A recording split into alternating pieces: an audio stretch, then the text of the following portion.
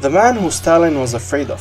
Joseph Stalin tried to assassinate Josip Broz Tito, the leader of communist Yugoslavia, multiple times due to Tito's non-aligned political stance with both the West and the Soviet Union after the end of the Second World War. On the last assassination attempt in 1948, a fed-up Tito sent Stalin a chilling letter in which he said, "Stop sending assassins to Belgrade.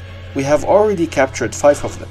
One of them with a bomb and another with a rifle. If you don't stop sending killers, I'll send one to Moscow and I won't have to send a second."